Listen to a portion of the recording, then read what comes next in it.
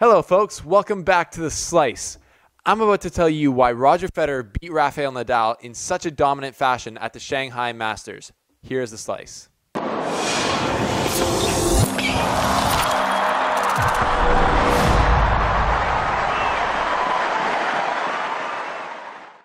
So before I get going, I just want all the Rafael Nadal fans to get prepared for a trigger warning, because you know, you guys all say, he's so biased. You're such a Fed fan. You're such a Fed-tard. I'm just recapping this match. And in this match, Federer destroyed Nadal. And the main reason wasn't because Nadal sucks or wasn't any of that. Federer just played probably the best match of the year for him. He was absolutely dominant. The first thing that he was dominant in was his timing was impeccable. Right from the get-go, in the first couple of games, we saw him just... Anytime Nadal would get the ball deep, which is usually a really good shot in tennis, that's what you want to do, Federer would be able to anticipate and just clip forehand, kind of half volley, and they'd be winners, some of them. Just cross-court or put it down the line, put Nadal on the defensive, so he had to, then Federer came on the offensive in the rally. So his timing was just impeccable. He seemed super prepared for every shot. Like, he wasn't reacting to Nadal's shots, but he was more anticipating them and moving his feet and quickly getting into position in order to do damage, even when he's on the defensive. His serving was the best it's been all year. He was dominant on serve. Nadal could not touch he couldn't get any in his service games at all. To put it in perspective, Nadal only won 8 points in the whole match on Federer's serve.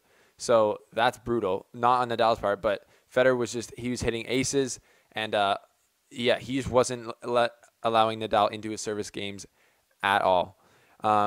Another thing I noticed in the match was Federer's depth of his shots. Everything it seemed like Federer was hitting was deep. It was 2 or 3 feet from the baseline, and Nadal could never get on the front foot and just never started attacking. And when Nadal did attack, Federer was able to anticipate, like I said, and just play amazing defensive tennis. His down-the-line backhand, so Nadal, when he'd have an attacking shot, which he normally attacks Federer's backhand, Federer was hitting this backhand over it like he's been doing all year, which is one of the reasons why he's had such a great comeback, like you've seen in my other video about his comeback. But he was hitting these down-the-line backhands really well. So Nadal would hit an attacking shot, and Federer would hit it down the line on the run, but it would be like almost like an offensive shot then, because Nadal would be on the back foot having to dump it cross-court, and then it would be back to a neutral rally where Federer could take advantage. So it was just a dominant performance by Federer. He just played completely clean. After the match, Nadal said in the press conference, he's like, I don't know how many unforced errors Federer had, but it seems like he didn't have any. So he just said he was too good today. And Nadal did not play his best, I don't think. He was missing a lot of shots. He had a lot of unforced errors in the first set, especially, but that's probably a mark of just how good Federer's level was, and that's putting somebody off. It's very rare that you see both players play absolutely unbelievable, and that you never see it for an entire match. It usually ebbs and flows. But today, or a couple of days ago, Federer got the better of Nadal in Shanghai, and it was an amazing display of tennis. From the fans, and if you watch a highlight video, pretty much all you hear them going is, oh my God, oh. They're like just shocked every time the rallies happen. So it was an amazing match to watch. Federer played out of his mind.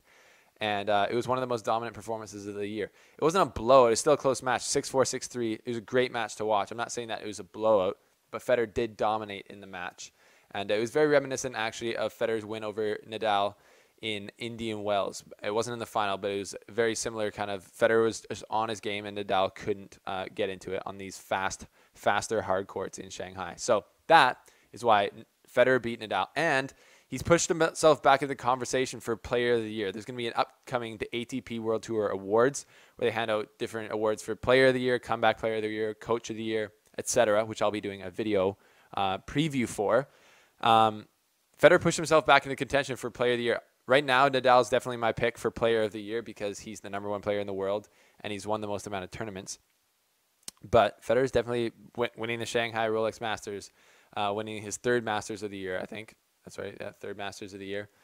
Definitely puts him back in the contention with Nadal for the year and #1 and Player of the Year award, I would say. So thanks for watching, and that was The Slice on what happened in Shanghai, because it was very exciting, and not a lot of people were tuning into the Asian swing as per usual, but stay tuned to The Slice, and you'll always know what's happening. Okay, folks, thanks for watching. Head over to theslicetennis.com for articles, videos, and news on the world of tennis. I also got some polls up there that you can go check out. So go there, subscribe down below for more content like this, and stay tuned to improve your life as a tennis fan.